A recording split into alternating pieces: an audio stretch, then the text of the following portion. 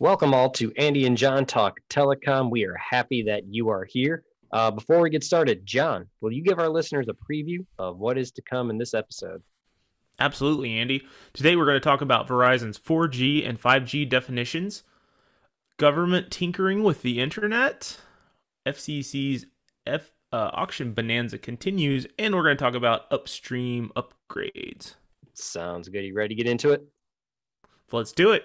Let's go.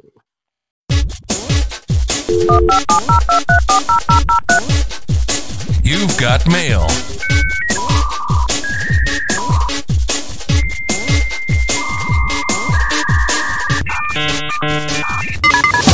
This is Andy and John Talk Telecom with Andy Netzel and John Rewe. You're now logged into Andy and John Talk Telecom. I am Andy Netzel. I'm John Rewe. And John, how are you doing this fine Sunday morning? Oh, just doing peachy. It's a lovely day in Austin, Texas. How are you? Good. I'm doing good as well. It's a little rainy, a little drizzly here, but spring is here. So it seems like and here to stay.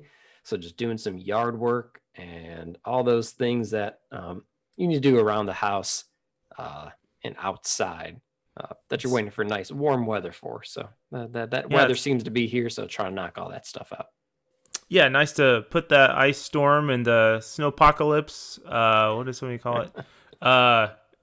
They call it some sort of COVID thing. Like, it's just that thing is all in the past, and now we can focus on spring and new beginnings. That's right. Let's put let's put all that cold behind us. Hopefully, never see that again down here in Texas, and just move on. Just move on. But hey, John, we've talked about 5G again and again, as well as the Internet of Things. Do you remember what some of those future possibilities for the Internet of Things were? Yeah, I think we've talked about autonomous vehicles, digitization or automation of industrial factories, connected home appliances, talking about your refrigerators that reorder stuff from Amazon Prime whenever you get low on milk or whatever. We've talked about haptic gloves for remote surgeries, and then we've talked about, all the smart city, or we've kind of touched on smart city use cases. Yeah, we talked about all those things. But what if I told you the Internet of Things would also include space, the next frontier, the last frontier, whatever people, whatever people want to call space. So the Air Force, they are interested in looking at 5G capabilities for space-based communications. Last year, on the terrestrial side, AT&T brought 5G to 3 Air Force bases in Colorado, Alaska, and Nebraska. But the Air Force must have liked what they saw, as they're now looking to bring 5G to space, specifically the CBRS band. The Air Force issued an RFI, a request for information, that read in part, and I quote, "Any aspect of 5G applied to any aspect of space systems is of potential interest," end quote. But further specifies it is most interested in MIMO, multiple input, multiple output, MEC, multi-axis edge computing, which I think we have talked about a little bit before, cybersecurity, RAN slicing, artificial intelligence, machine learning, and deep learning. So really, it just seems like, and from their statement, an all-encompassing, like, hey, if you have, some sort of plans or some sort of interest in 5G and in space, we are open for business and we're willing to listen. So come and pitch it to us. So it seems like the future is now, John. Well, it sounds like it is. I think one of the parts of this that I find interesting, or I guess I don't fully understand, is 5G in space. What are the, we know about the propagation of 5G signals in the US, and of course we've talked a lot about mid-band, high band, low band, and how each has its own sort of place in our terrestrial applications. How are those going to work in space? How does signals propagate in space? Do they propagate well? Do they not propagate well? Does space dust mess things up? That'll be interesting to see as these discussions unfold. What does 5G look like in space?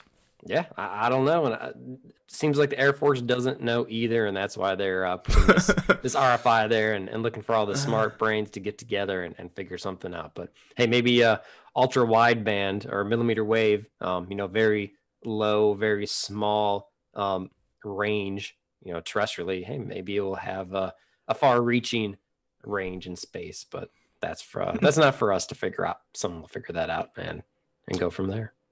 Fascinating. All Space is right. the space is I guess more relevant to us today than I guess back when I was a kid and we were still shooting off space shuttles. More relevant than ever before. So, want to get into the news? Let's do it. Let's do it.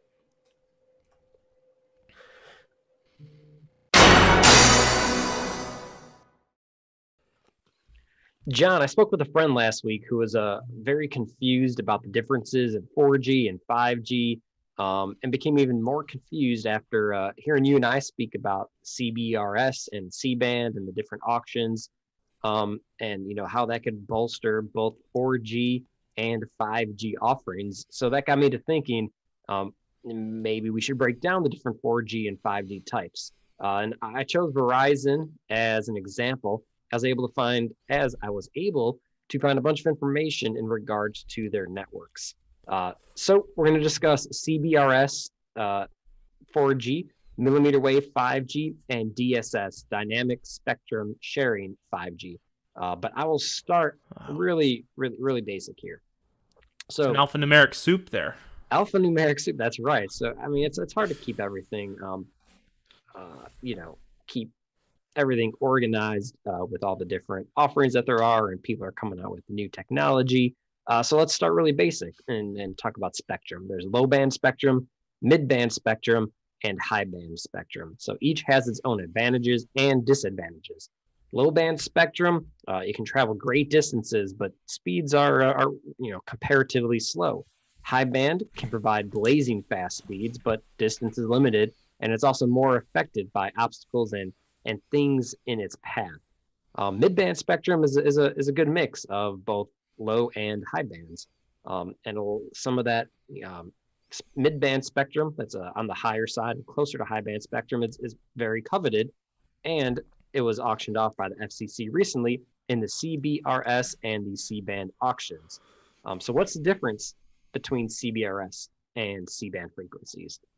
Both are in the mid-band spectrum range, and edge higher or closer to high band than low band, but they are in the mid band spectrum. CBRS is in the 3.55 to 3.7 gigahertz range, while C band is right above that at 3.7 to 3.98 gigahertz. So Verizon currently is running some 4G LTE on CBRS, and that's mid band spectrum. Their CBRS network is currently limited to only certain areas of the country, but continues to expand as it is close, as I just stated, to the C-band spectrum that Verizon bid a whole bunch of billions of dollars on and plans to roll out over the next few years. John, are you interested in the actual data of the speed tests? Of course. How does it break down? So it breaks down a little bit like this. CBRS 4G was clocked at up to 815 megabits per second, according to PC Mag. Those are some great speeds, in my opinion. I mean, it's almost a gig there. You can't really go wrong with that on your cellular network. Exactly, very impressive. And as Verizon rolls out their C-band spectrum following the auction, those speeds can go even higher, or at least be even more consistent. At 815 megabits per second ish. So for those who don't have a 5G capable phone yet, no worries. Apple just started selling a 5G capable iPhone, and not everybody wants to change out their iPhone every year. So if you don't have that 5G capable phone yet, don't worry about it yet. Your 4G LTE speeds should continue to increase as Verizon upgrades its networks with CBRS frequencies or C-band frequencies. So you should continue to see some very fast 4G LTE speed. So no need to go out and buy a new phone just yet if you don't want to. On the 5G side, Verizon employs a dynamic spectrum sharing DSS 5G in certain parts of the country. In PCMag speed tests, the DSS 5G network topped out at 358 megabits per second. So yeah, it's slower than the CBRS 4G LTE, but those are still some pretty good speeds. Sure. And if you think about short, I don't know, 5 years ago, weren't we still on 3G and, not even touching those kind of speeds? So yeah, and that's not even the best 5G network that Verizon has to offer, and the one that, not the one they want to offer. And what would that best network that Verizon offers is? That network would be the millimeter wave ultra wideband 5G, which Verizon continues to push into more areas of the country. Verizon is employing ultra wideband, right?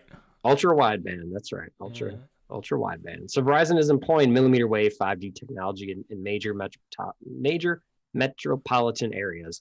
Think Houston, Dallas, New York, LA, but even mid-sized cities are starting to see this millimeter wave 5G technology from Verizon. So millimeter wave 5G utilizes high band spectrum. Remember, high band can deliver blazing fast speeds, but is limited on distance and is more affected by obstacles in its path. So millimeter wave 5G utilizes this high band spectrum, and it does deliver those super fast speeds, but again, does not have the distance that mid-band spectrum can provide. But the speeds, John, are dynamite. Those speeds should blow both DSS 5G and CBRS or C-band 4G out of the water.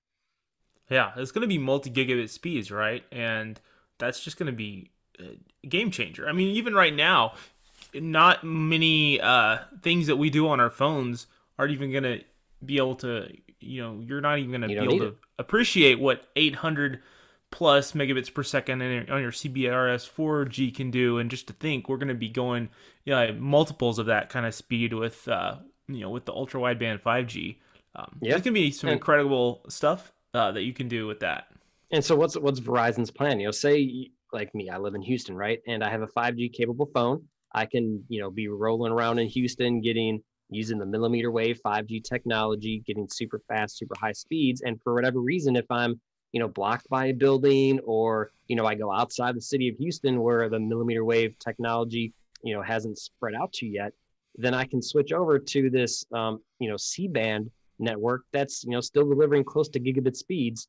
And like you said, John, I'm not using, programs, or I don't need those super fast speeds. So I'm probably not even going to see any sort of degradation of speed while I'm just using my phone to, scroll Twitter or send emails or make phone calls. Sure. You're probably not even going to notice it. And, the crazy thing is you look at how many different things are deployed right now. You've got your regular LTE 4G, and then you've got a 4G running on the CBRS spectrum. You've got different forms of 5G out there. You've got dynamic spectrum sharing in some places.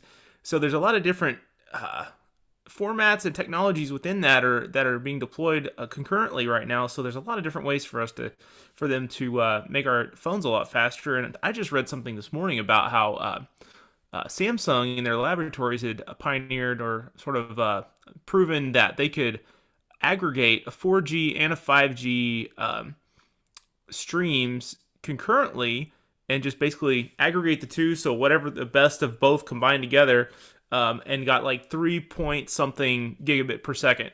So really, it's, they probably are going to be to a point where, whether you're, like you said, you've got ultra wideband here and you're starting to lose some signal, but we're also able to pick up some 4G. Just aggregate all that together, and you're going to get your best cumulative effort from the two. It's going to be pretty amazing what's going to be able to be accomplished with this. It is. It's going to be great. If you want, some more Verizon, John, Verizon's 5G home internet service is arriving in 10 new cities. Starting last week, Americans in Cleveland, Vegas, Louisville, Omaha, San Diego, Charlotte, Cincinnati, Hartford, Kansas City, and Salt Lake City will see service rolled out into their neighborhoods. And what speeds is Verizon promising? Between 300 megabits per second and up to 1 gigabit per second of download speed with no data caps. All for $50 if you're a current Verizon customer, or $70 if you're not. So Verizon expanding all over the place, both their cellular network, for people using their cell phones, and continuing to expand their app to the home internet experience. Their 5G home internet, just rolling out new cities all the time. Well, that's fascinating. And looking at that $50 price point for a current customer, that's really right in line with the entry-level Spectrum DOCSIS broadband offering here in Austin for $49.99, which gives you 300 megs. So, yeah, I mean, I don't know if the performance is how that's gonna compare, or the reliability, but certainly in an already competitive marketplace, that's yet another player there, and it'll be interesting to see, those networks are not used to the capacity of what home broadband demand is versus mobile demand as far as data. But we'll see if those networks can hold up and mount a challenge to the fixed broadband providers. Absolutely. If you're a Verizon customer, sounds like a good deal to me.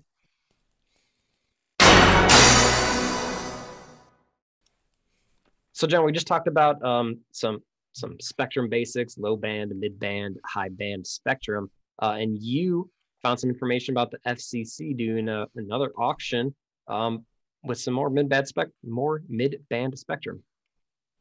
Indeed, Andy. So I guess we could say that the FCC auction bonanza continues. We've talked about FCC auctions a lot on the podcast over the past few months, and specifically in this very high value mid-band spectrum that is critical for the deployment of the 5G networks in America. So, while the industry is still processing through the implications of the recent C-band auction, the FCC is preparing to offer up even more spectrum to the highest bidders as they scramble to facilitate the American wireless industry's efforts to catch up in the global 5G race. We talked a lot about the C-band auction. That was technically called Auction 107. And the staggering $45 billion and $23 billion spends by Verizon and AT&T respectively in that auction. So much money, and that's actually just the spectrum. That doesn't actually include the additional costs of spectrum clearing that has to go with that. So, like for Verizon, that's really the equivalent of $53 billion that they're looking at. I can't remember if Verizon's was or AT&T's was more. So yeah, it's a huge chunk. But these expenditures pave the way for those two companies to edge closer to T-Mobile's impressive trove of mid-band spectrum assets. And they still have the lead even after the C-band auction. But given the expectations we have for 5G generally in the U.S., the cumulative mid-band holdings of the big three, Verizon, AT&T, and T-Mobile, may not be enough. So, Auction 107, the C-band auction made available 280 megahertz of radio frequencies in the as you mentioned in your story earlier, the 3.7 to 3.98 gigahertz band. The CBRS auction was for 3.55 to 3. Whatever gigahertz band, 3.7. Yeah. So we're kind of working back from 3.98, working back downward, and auction 110 is on deck now.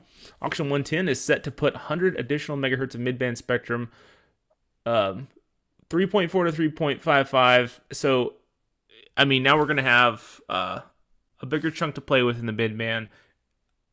And yeah, I mean, I think it's pretty crazy. I mean, we just keep offering up all this spectrum, and I think a lot of observers are saying, it's better late than never. But yeah. I mean, we need this to build out and achieve what we need to. So, acting FCC chair Jessica Rosenworcel, and I apologize if I'm mispronouncing her last name. We talk about her from time to time, and I think we've observed as well that she's seems to be pretty aggressive with expanding the definitions of broadband in America and pushing us forward in higher speeds, higher benchmarks.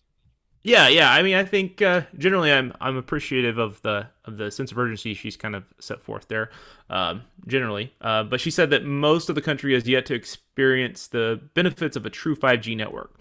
The out there innovations it can deliver are still a ways off because so many of them are not about connectivity delivered via phones. Plus, for so many consumers, the present is confusing with carriers providing different versions of 5G, which can sometimes feel like a lot like the 4G they already have, as you kind of discussed earlier.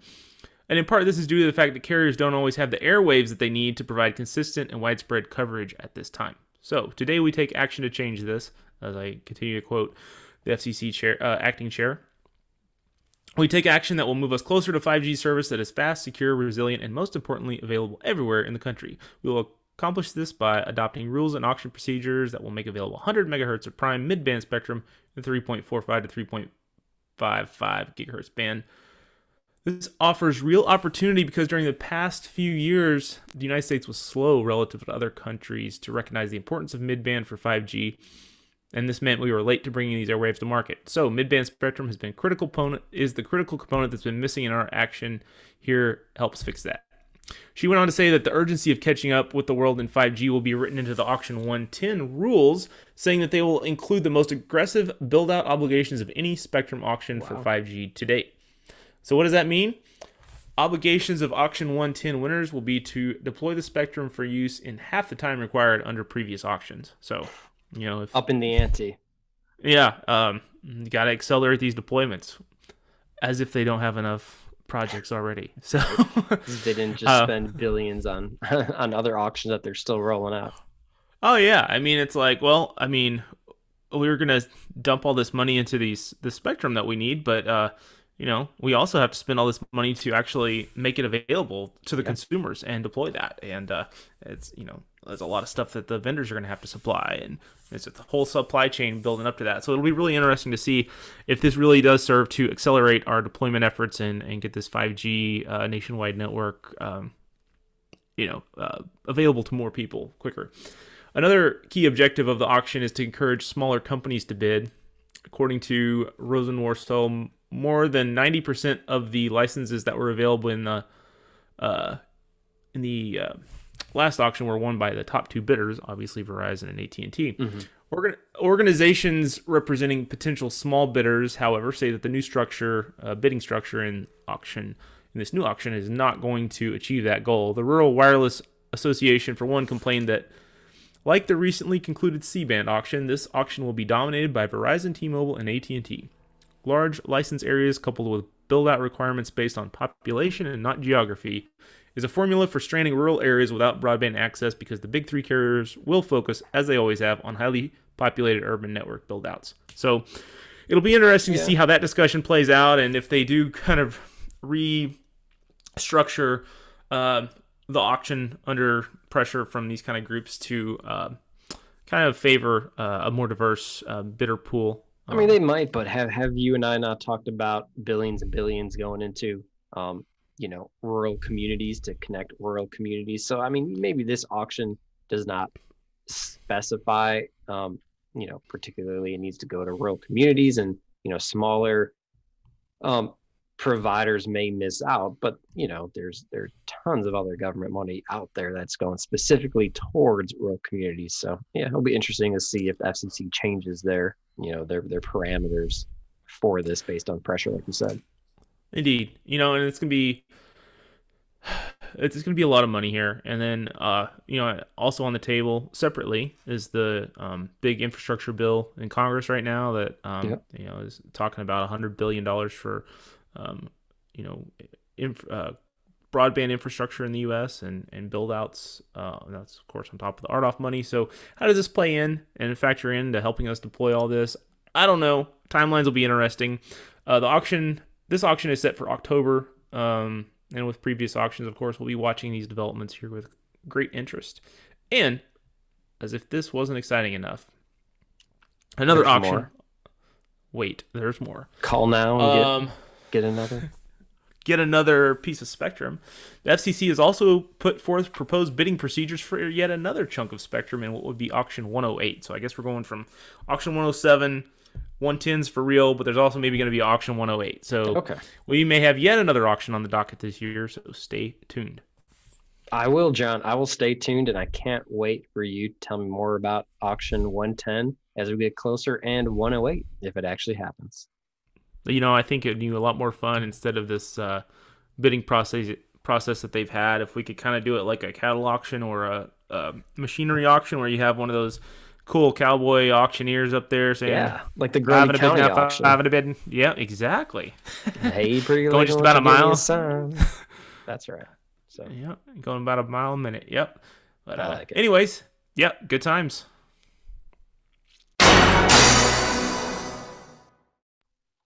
All right, John, we just you mentioned a little while ago, when's the first time a cellular company and a traditional cable company are going to merge? You wanted to talk a little bit about cable companies and what they are doing to their networks. Absolutely. So, on this podcast, we talk about all forms of internet and telecom. We talk about wireless, satellite, fiber. If you're listening to this in your home, though, it's most likely that you are listening to it with an internet connection provided by a cable company, unless you have the Verizon Home 5G. But while wireless companies are dumping billions of dollars into upgrading their networks to 5G, Elon Musk is spending bajillions of dollars on rockets. Jillions. Yeah, or any other kind of illion that sounds cool. Cable companies, meanwhile, are pouring resources into upgrading their networks to support the spike in COVID-spurred work from home and other trends, which is occurring on top of the projected normal growth. So kind of looking at history, cable companies are pretty unique in the sense that they can give you multi-gig internet service over the same coax cable that they used to deliver like 3 or 4 cable channels back in the 70s. Cable TV started with a guy that couldn't get any like regular off-air CBS, ABC in their town because they were like down in a valley or something. So he put a tower up on a hill so he could receive those channels, and then he ran coax down the tower, down the hill into the town, and started wiring up cities. Later on, they added satellites on top of the towers or down there, and that's kind of how cable TV was born. But basically, the core technology of cable TV is RF signals sent over coax cable. New modulation schemes, virtualization, and automation have been unlocking more and more potential from RF over the years and will continue to do so for a while. It's a weird world where you have an active and passive devices that still vaguely resemble their 1970s forebears in the same ecosystem as state-of-the-art virtualized monitoring and troubleshooting tools. If you look at a cable TV node or amplifier, you open it up. It looks like modern stuff in there and stuff that looks like it's from the 50s sometimes. It's a mishmash. But it does some amazing things. When I say it's the same piece of coax from the 70s, that's a bit of a stretch. Today's coax cable is light years ahead in quality and shielding, but it's still coax, and RF is still RF. The difference is what we do with it. Cable TV plants today usually use an RF spectrum between 5 and 1,000 megahertz. The majority of that is for downstream communications, video service, and DOCSIS downstream service. As we look to provide even faster internet and more DOCSIS channels, are looking at pushing from 1,000 up to 1.2 or 1.5 megahertz. But the smaller portion of this 5 to 1,000 megahertz spectrum has been used for upstream communications. Primarily upstream DOCSIS channels, and formerly like set-top box communications. They still use a little piece of it for that. Historically, there's been a lot less data going upstream compared to downstream. It was basically like when you send an email, or if you're on a voice over IP phone call, like your voice traveling back to the other person is in the upstream. Or if you're on a video chat, the video audio is going back out that way. And then there came gaming, and that requires real-time communication, two-way communication, and that is a lot of data now and is only growing at a really high rate. So that's the stuff that's going upstream. And before COVID, the demand for that upstream bandwidth was growing to a point where cable companies were looking at various strategies to expand upstream speed and capacity. But since COVID hit, the upstream demand has gone way up, forcing cable companies to act faster. One of the ways they're doing this is with node splits. So in a typical HFC plant, fiber goes to each node, and then the node feeds, let's just say 1,000 homes over coax, basically.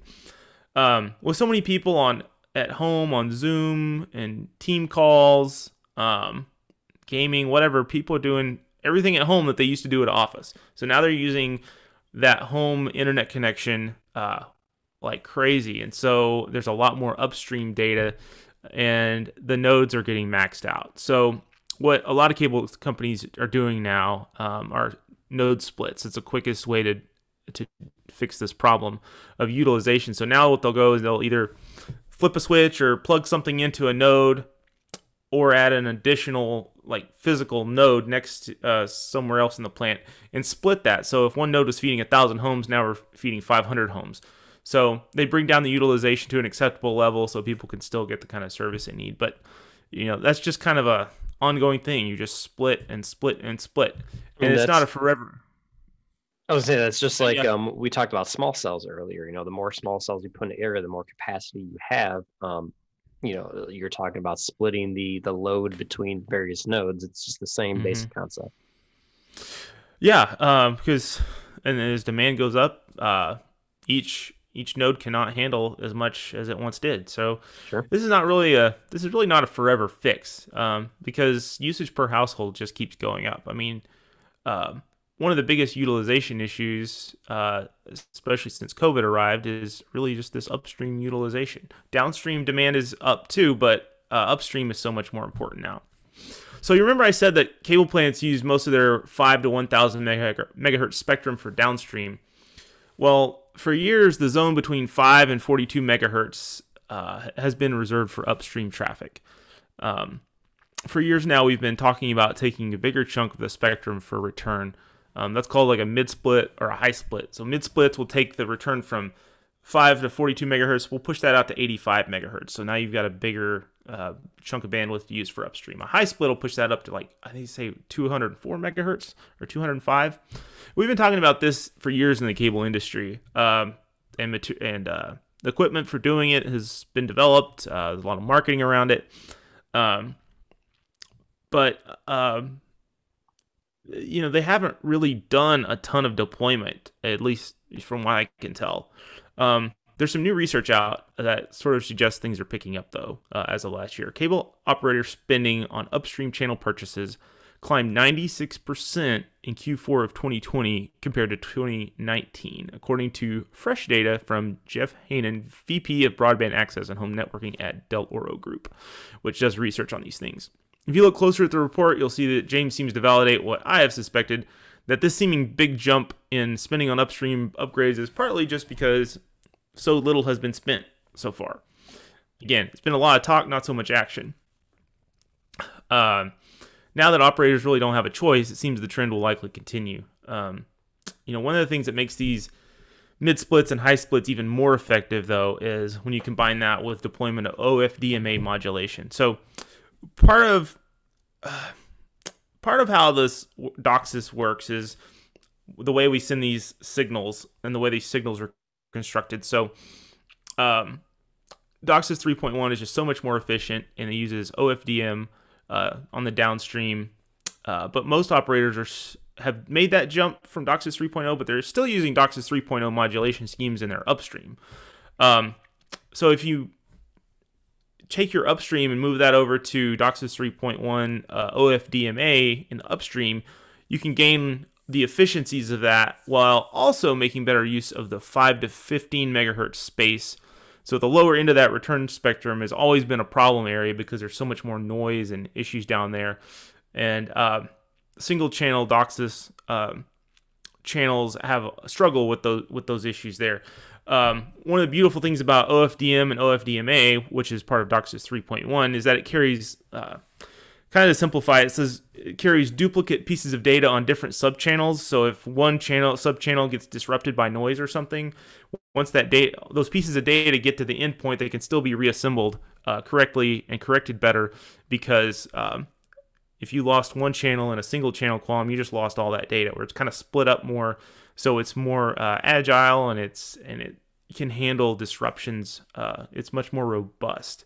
So you can get more out of that 5 to 15 megahertz part of the spectrum with OFDMA modulation than you could with the old form. So by doing that, by combining move to OFDMA and doing a mid split, you're going to get way more upstream. So you could actually conceivably get gigabit upstreams and multi-gigabit downstream and be able to handle so much more than what we're doing today. And it looks like we're finally headed that direction. looking ahead, Del Oro's 5-year forecast shows that the focus on upstream will be a growing trend, kind of what the next steps of evolution will look like for cable companies. These are their data. They're quoting their points here. Quickly improving upstream capacity through mid, split, and high split upgrades, resulting in positive year-over-year increases in upstream channel license purchases through 2025. So that's kind of one of the ways they're tracking expenditures is you have to buy licenses for your channels, basically, from the vendor that makes your equipment. So if you're having to launch more upstream channels, you're buying more licenses. So that's kind of what one of the ways they're tracking the spend on upstream. Another thing is look for a trend in replacing legacy optical nodes that have reached maximum segmentation and putting instead distributed access architecture nodes, DAA nodes. Those DAA nodes have a lot more remote control and configuration, virtualization in them, allow you to do a lot more cool things. They're going to improve signal quality and also overall capacity. So you're going to start seeing a lot of new nodes put out in the field. And then migrating to virtual CCAP platforms for remote PHY deployments and also to cap and grow traditional centralized CCAP platforms. But I really think a lot more virtualization is going to happen. There's going to be a lot less coax in the head ends, a lot more fiber, a lot more Ethernet. And that's going to give you a lot more ability to control and monitor things remotely, which should improve performance. It should be really cool stuff. And then also replacing a lot of these old amplifiers, taps, and other passives, and getting the network ready for DOCSIS 4.0, which is the next revolution. It's going to take us to 10 gig upstream, 10 gig downstream. That's what Cable Labs is calling 10G. So that's kind of in the next 5 years. And again, with regard to mid splits, distributed access, DOCSIS 4.0, all this stuff's been talked about for years now. And it looks like we're finally getting close to widespread deployment, which is pretty exciting. I always find it interesting in cable how when Cable Labs, SCTE, and the vendors start hyping up the next big thing, showing the new products at Expo, everyone thinks it's about to take the industry by storm. And then it inevitably does take over the industry, not so much by storm, and usually years later. But the spike in upstream... Nothing happens overnight. No, it doesn't. The industry's like, yay, we're going to do all this, and we're going to have 10G tomorrow. No, we're going to have DOCSIS 3.0 tomorrow. It took years for DOCSIS 3.0 to finally become widespread. And the same will happen with those other stuff. But I really think that the spike in upstream data demands from COVID and kind of the trends that'll persist after that, even when COVID is sort of, hopefully, is eradicated soon, I think it's going to accelerate the deployment of this stuff. Plus, another thing you talk about, sounds like these wireless companies are coming for the home internet service. So yeah, you've got some competition from that quarter. I think that's going to cause cable TV to keep moving faster and get this stuff out there. They're going to have to. We talked about Verizon rolling out their home internet service in more cities as we speak. T-Mobile, I believe, is reported is going to start rolling out their 5G home internet service either later this year or maybe as early next year. I can't remember off the top of my head, but like you said, cellular companies are coming for the home internet game, are getting in the home internet game. So cable companies will have to step up. But like you said, it took DOCSIS 3.0 years to fully materialize, and the same thing for DOCSIS 4.0 and 10G. It will happen. Just nothing good happens overnight. So good things come to those who wait. I suppose so. And I mean, realistically, I don't have the numbers in front of me, but the data usage of a home versus what people use on their phone is still way higher. So even though for sure you can get $50 gigabit wireless connection from T-Mobile or Verizon at your home and just add that to your cell phone bill, they're saying their networks can handle the demand that is, or the data that's being pulled by households now. But it's such a huge spike from what people use on their phones now. It's hard for me to believe that they really can handle that if we just suddenly offloaded all of the cable TV DOCSIS customers' data over to a wireless network. I feel like it would crash. And it's same. I mean, the same concept goes for them. It's not going to happen overnight. And no. And thankfully for them, they're not going to have to see that transition where, in one day everybody switches over to their service, and they have to handle all of that data going upstream and downstream. So, but yeah, That's well, the battle royale. Another battle Thanks, royale in the telecom industry. thanks for all the technical info there on RF and the DOCSIS 3.0, 3.1, and 4.0 in the future. Yes, sir.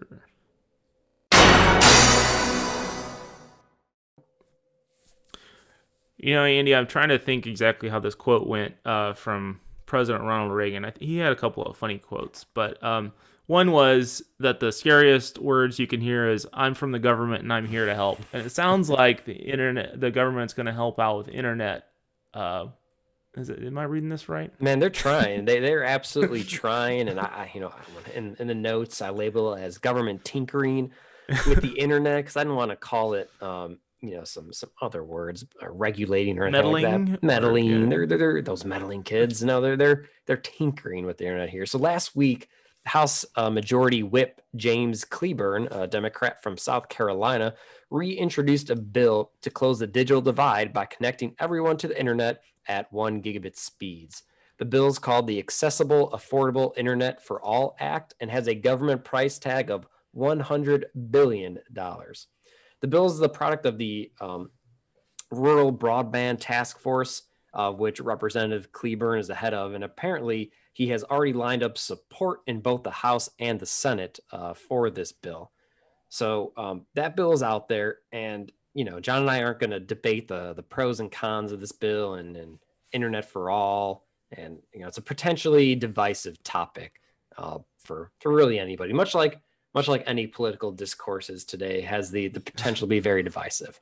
So but anytime you introduce something else as a basic right, there's debate that follows. I will point out this bill seems to aim to make internet affordable for all, not free for all. So we're not just out here trying to hand out internet access to everybody for free. Anywho, or an internet out of helicopters all over the place. Yeah, exactly. Anywho, this bill follows more government tinkering with the internet, as a bipartisan group of senators drafted a letter that called for the quadrupling, not the doubling, not the tripling, the quadrupling of base high-speed broadband delivery speeds, making 100 megabits per second symmetrical. That means both upload and download speeds, the new base for high-speed broadband. As John and I have belabored time and time again in previous podcasts, the current definition of high-speed broadband has remained unchanged for 6 years and is a meager, and I will stress meager, 25 megabits per second down and 3 megabits per second up. So it is encouraging, at least to me, to see Congress folk interested in expanding that definition as it is well past due. One example that they use to show the need to increase the baseline definition is the recommended upload speed for a Zoom meeting. Zoom has exploded in popularity since the beginning of the coronavirus pandemic. Everybody uses Zoom, whether it's for work, for school, to see grandparents, celebrate birthdays, virtual trivia, weddings, virtual trivia over Zoom. It's there for for all sorts of occasions, whether it's Zoom, Microsoft Teams, Google Meet, all sorts of platforms out there. But so Zoom specifically recommends a minimum of 3.8 megabits per second for just one 1080p video. And the shift to remote schooling and virtual work meetings forces families to run multiple streams at the same time. So I'll say that again. They recommend 3.8 megabits per second of up, just to run one video. Well, if the broadband definition is now, 3 megabits per second up, someone could technically have high-speed broadband access and not be able to successfully have a good quality Zoom call, let alone, 3 Zoom calls, 2 parents working and Sally downstairs doing her Zoom class meeting. It's just not going to happen at 3 megabits per second up. So clearly Congress also sees this as a need to up the definition. Also mentioned as evidence of the need to increase the benchmark are telemedicine and agriculture, which John, specifically for agriculture, you have spoken on in regards to USDA grants aimed at increasing connectivity in farming communities. Indeed. So, if you have a chance to interact with your representatives in the near future, you want to write to them. If this topic speaks out to you, now would be a good time to push them to raise the base broadband speed benchmarks, as they're already looking to do it. And I'm sure they'd be happy to hear their constituents supporting that. It is certainly welcomed by this podcast. And you want more government money going into telecom? Well, I have it for you. On the same day that Representative Cleburne introduced his bill, which again, 100 billion American dollars. So the same day he introduced his bill, 32 members of the House Energy and Commerce Committee introduced a 312 billion American dollars infrastructure bill called the Lift American Act that covers energy, drinking water, healthcare, and you guessed it, broadband. The broadband portion of the bill is to the tune of $109.3 billion.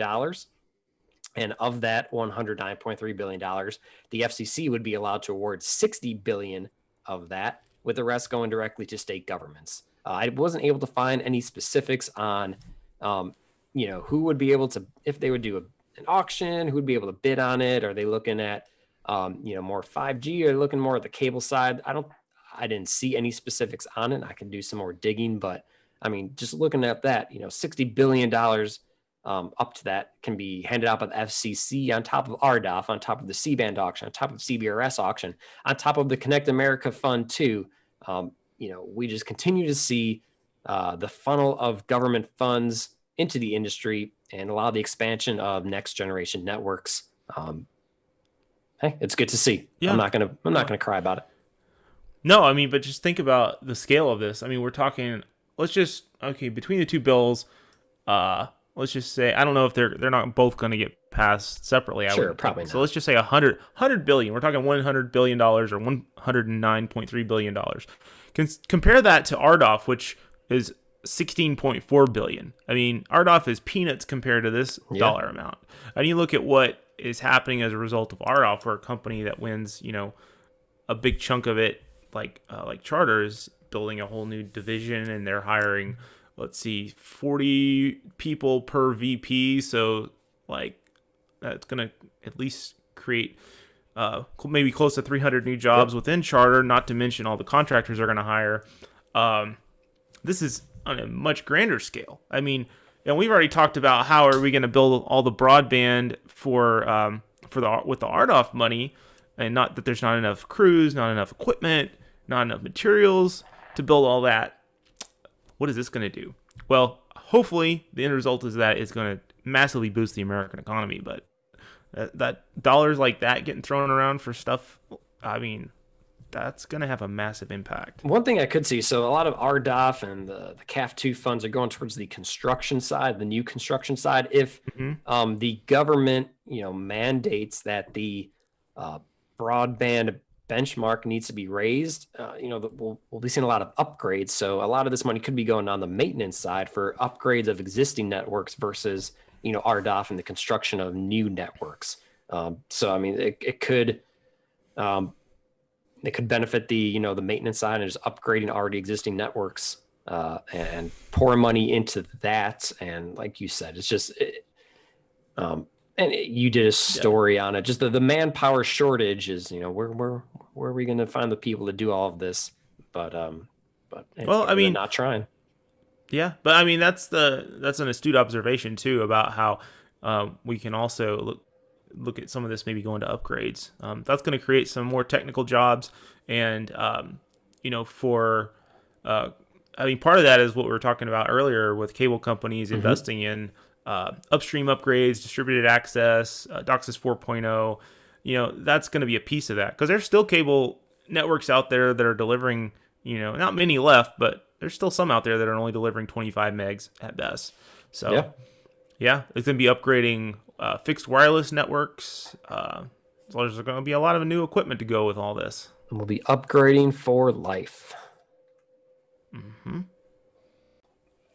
Well, hey, folks, thanks for sticking around this long. Thanks for, again, listening to Andy and John Talk Telecom. Please subscribe to us on Apple Podcasts, on Spotify, on Amazon Audible, wherever you listen to your podcast. If you'd like to watch the podcast instead, go on over to YouTube and search Andy and John Talk Telecom and follow us on there. Leave some feedback. We'd love to hear from you.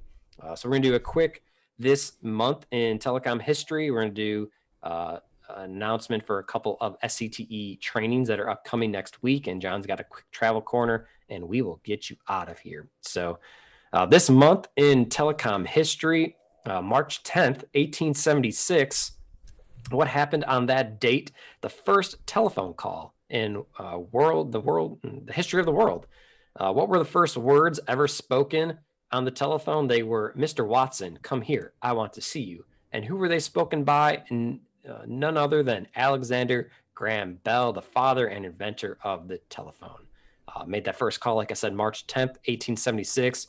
And it's crazy to see how far we've come from one telephone to being able to call people across the world, being able to call space, and all sorts of technological upgrades we have been able to do since then. But it all started with one simple phone call spoken by Mr. Alexander Graham Bell. Fascinating. And that also probably prompted a steady, long decline in knowledge of Morse code. Yes, because I mean, I couldn't even tap out SOS right now, Morse code. I knew more of it back when I was in the Army, but now it's a lost talent for me. But it is what it is.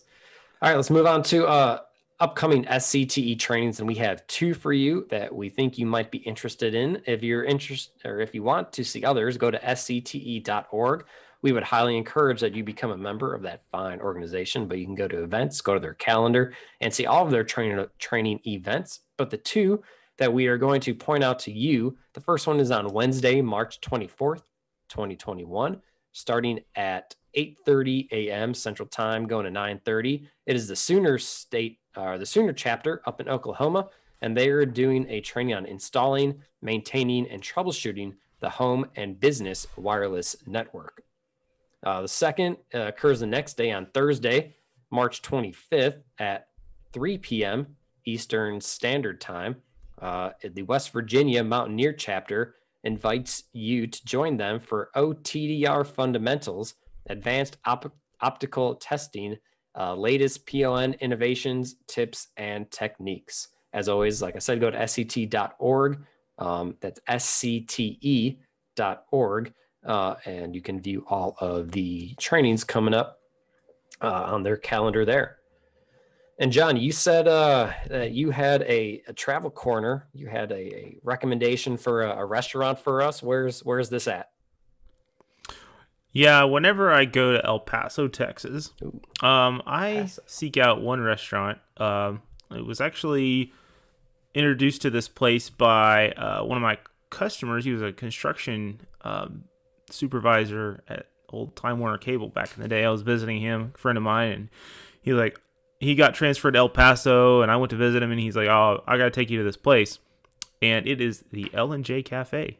I thought it was delicious, and I've been trying to go there every time I go through El Paso ever since. What kind of food? What kind of fare do they offer there? Well, L&J Cafe offers hamburgers. I think there's a hamburger on the menu. Everything else is Mexican food, though, and that is what I would recommend. They give you some amazing red salsa and these homemade tortilla chips that are really thick and crunchy. Definitely not some kind of just regular old tortilla chips that came out of a bag. They're made fresh, and they're so good. So, I mean, you could just get a beer and eat chips and salsa for a while and be good. But all the rest of the stuff is great. Enchiladas, tacos, burritos. And this place is kind of divey, I guess. Mm-hmm. It was a building has housed a restaurant since the 1920s, I believe. I think it was started as Tony's Place or something back in the 20s. And then I think the kids or some family members took it over in the 60s and called it L&J Cafe. And I guess it's been there ever since. It's called the Little Place by the Graveyard because it's across the street from a graveyard. But last time I was in El Paso, recently I went there for lunch both days I was in town. And parking is always a challenge there. So that should be a good indicator that it's probably a hot spot. And it's a place that apparently you'll see local lawyers, celebrities. Well, maybe the guy that Big does the rollers news of El Paso. does the news on TV on the local TV station. But I mean, anyway, local movers and shakers eat there, and then your regulars sitting there day drinking on a Monday. So yeah, it's a good spot. Highly recommended to get into L&J Cafe if you're in El Paso and want to have some fantastic Mexican food. Well, I will absolutely check that out because we know South Texas has some fantastic Mexican and Tex-Mex food. So if you are recommending this, then I will certainly want to try it. So Definitely. well, that about does it for our episode 19 today. John, enjoy the rest of your weekend, however short it may be, and I'll see you next time. All right. Until next time. Now logging off, Andy and John Talk Telecom.